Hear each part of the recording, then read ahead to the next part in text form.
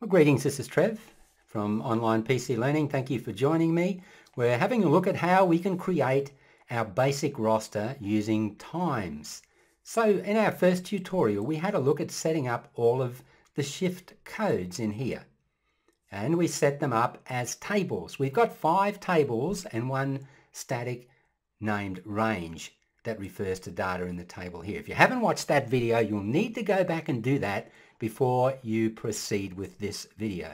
I'm just going to show the ribbon and we'll move on now. We're going to set up the times sheet. I'm going to show you how to start setting up this timesheet. There's really not a lot involved, and in fact these 2 rosters that I'm showing you here with text and also with times are quite basic, and I think you'll be able to grasp how they are put together very quickly. Now, with regard to this sheet, the first thing we need to do is to show some headings and the formula bar, and we need to make sure that it's not protected, so I'll unprotect it. Now, what we need to do is to start to set up our block of data in here. Now, if you're using the formulas that are on the web, you'll probably want to start with where I've started, which is C5, and that's a merged group of cells, goes all the way through to G5 is the next unmerged cell. And I've just put that merged block of data in there so that you can put the name of your organization in. So we're starting here at C5, our first cell there, and our last piece of data, our very last one, I'll go to the next one across from it, and the next piece of data is going to be Z41. So Z, and it will be 41. It's actually a merged cell in there. It's Z41. Cordon off that block of data because that's what we're going to be using. Now, if you want to have more names in here than I've put in, well, then you just add more in. That's not going to be a problem at all. But I'm going to show you now how we set up this section at the top here that deals with our dates.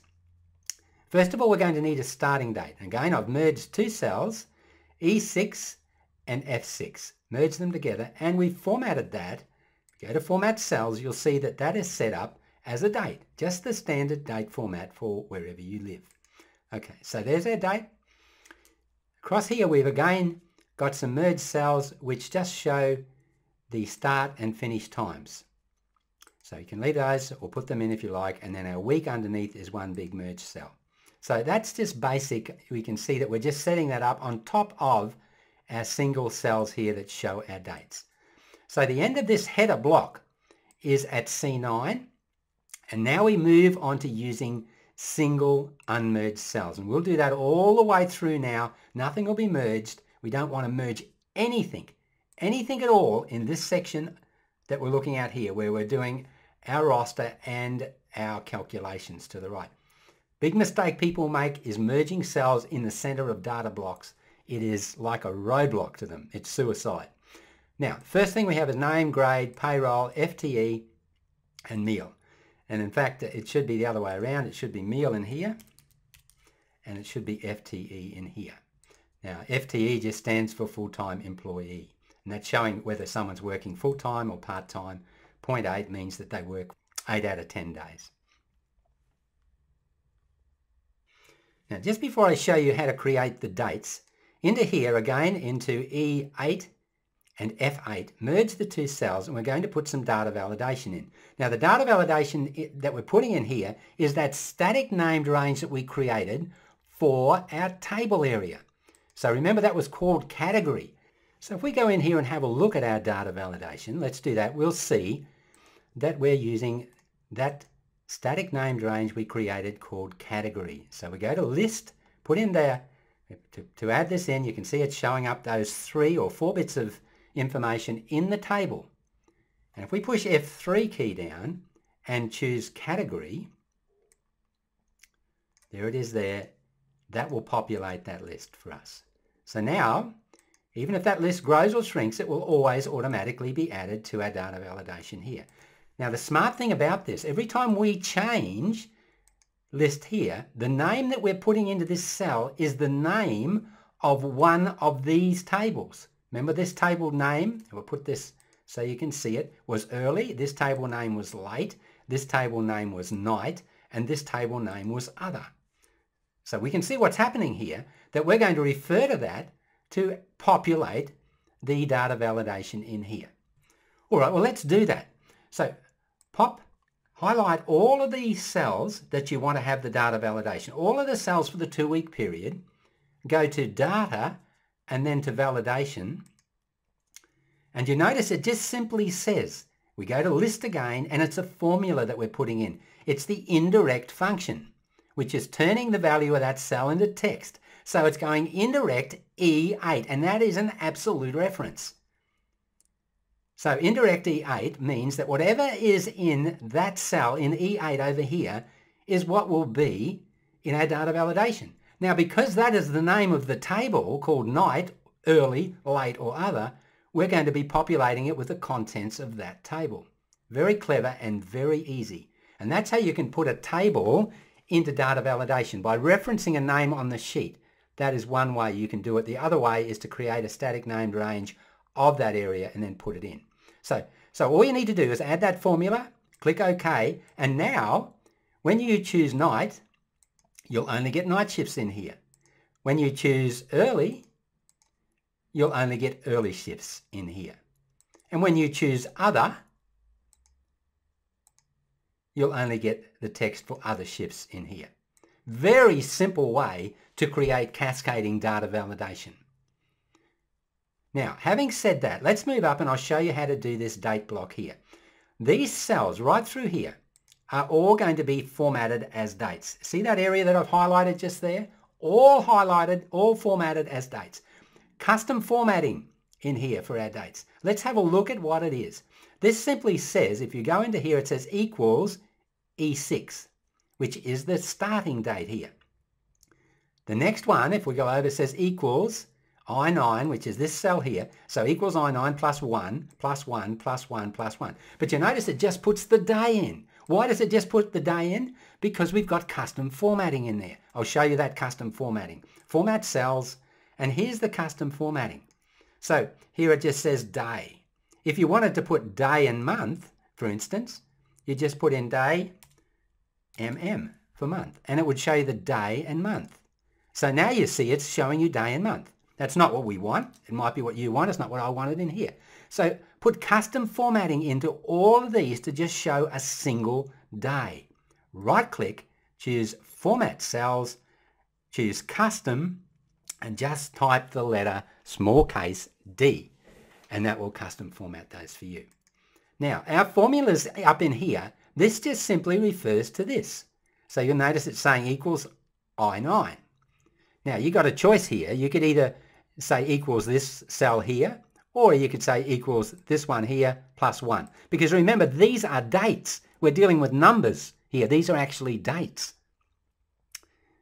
Okay. So all we need to do is put our formatting in for here. What is the formatting? I'll show you the custom formatting for this. Custom formatting, all it is day, day, day. 3 Ds means it's going to give us the first 3 letters of the day. So that's pretty easy to set up. So as soon as you change the date into here, this whole data set here is going to change. And then week 1 and week 2 are just text. But up here, we're just referring to the starting date here, this cell. Now, finishing date here, we're referring to a Sunday date here. Starting date here, we're referring to the Monday. Finishing date here to the Sunday once again. So very easy to set that up. I'm sure that won't present a difficulty to anyone. That's how you set up the header section through here. Now over to the left, you're going to need to put whatever you want in here for your staff. And really, you know, what you put in here will be different to what I put in. I work in a hospital, so there's going to be hospital data in here. But however you set your staff up, that's fine. It doesn't matter. You can calculate night duty in here as we do, or whatever, in this basic roster. But now over to the right, let's have a look at the formulas that we're now going to use to look up and do a count of the values that are in here. So first of all, we'll click into our early cell, and all these formulas will be up on the website. So we'll just click in here, we'll have a look at the arguments involved in here. Here's our count if, and all the count if function does is ask for a range, and you can see the range highlighted there. There's your range, and then it asks for a criteria. Well, what is our criteria? Well, because our criteria has got to be text, we're going to go less than 1200 and then the wild card, which means anything starting with 1200. So in other words, we're going to be counting anything less than 1200. That will give us all our early shifts. Simple count. All right, we'll escape from that. Let's have a look at our next one. A little bit more complicated. This time we're going greater than, there's our range, there's our criteria, and this time we're using minus another COUNTIF. So we're going greater than 12 and then minus greater than 18. So we're picking up everything between 12 and 18. Okay? And again, we're using the wildcard to make sure that we're just using the starting figures in our text block. Our next one is night. Just escape out of that. Our next one is night. It is greater than 18 or equal to 18 minus anything that is text, which is greater than, or it should be greater than or equal to A. So that's how we count our night. And of course now, you can see how we're going to do the other. It's just count everything that is greater than A. So anything that is text, because text takes precedent over these values here over our numbers. So it's going to be counting everything greater than A. We'll exclude all the numbers and only give us the text. Criteria, the range again is standard and greater than or equal to, it should be A. And we'll change those formulas all the way down. So that's how we set up our COUNTIF formulas for the right-hand side. And that gives us a count of the staff that are working for those days. Now at the bottom, I'll show you our formulas here. At the bottom we have the same formula, COUNTIF. We'll put our cursor in there so you can see it. There's our range. Let's pull this up a little so you can see. There's the range that's there. And the criteria less than 12. And again, we're just using the same criteria through here. And that should be equal to, again, notice that error a minute ago, enter. And this one over here will be greater than or equal to A, in case any of our codes start with A. Now, all we've done here, to the left of that, we've just put in a total sum. A sum function just requires a range. So we're only summing one number here, so just put in the range. You can see it highlighted there, and then you can just copy that down. Over here again, we just put in the sum function to give you a total over to the left. Now in our next video, that's about enough for this one. In our next one, I'm going to show you how to finish this off by putting in the conditional formatting to be able to finish off the kaleidoscope values in here. So changing, whenever you put in a shift, it's going to color code it for you as well. I'll show you how to do that. And also, we're going to have a look at the formulas involved in creating our hours, because we know when we're adding hours here, we've got a total of hours changing for us. How do we do that? Well, that'll be in our next tutorial. This is Trev from onlinepclearning.com. Thank you very much for listening. And in our next tutorial, we'll finish off this roster. The tutorial after that will show you how to convert it over to using text if you wish. So bye for now, and thank you for listening.